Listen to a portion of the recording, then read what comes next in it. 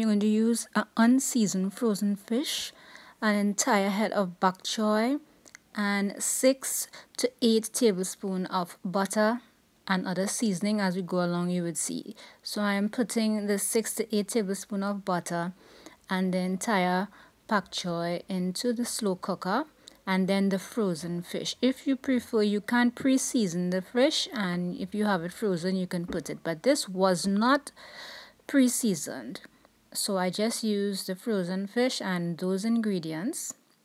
And then I'm going to add some extra seasoning. But before we get there, a quick reminder. Click the bell for new videos. All of the seasoning that you're seeing there with about a tablespoon and a half, and clove is very strong, so control how much of the cloves you add. I added some extra tablespoon of butter to the surface of the fish when I'm finished adding the extra seasoning. You notice I didn't add any salt in this. I didn't add any salt in this because the complete seasoning is perfectly salted. Now I'm going to add the rubber across it, but before we continue, let me remind you.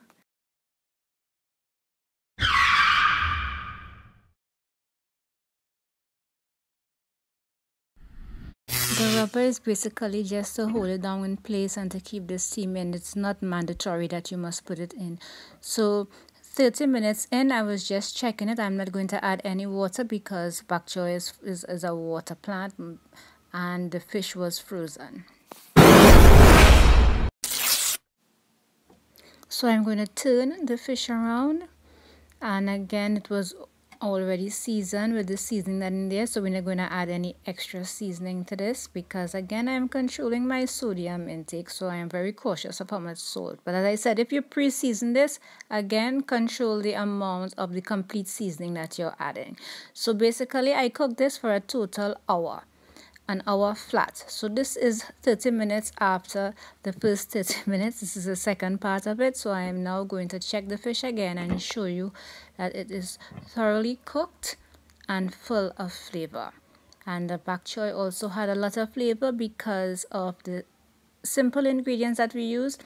A tablespoon and a half I actually used of the complete seasoning, a tablespoon of freshly ground black pepper, and just a handful of clove. You can add salt if you want, but I wasn't to add any extra salt because of the complete seasoning. Have just enough of everything for me, and I'm trying to control my sodium intake, so I did not add any salt into this recipe.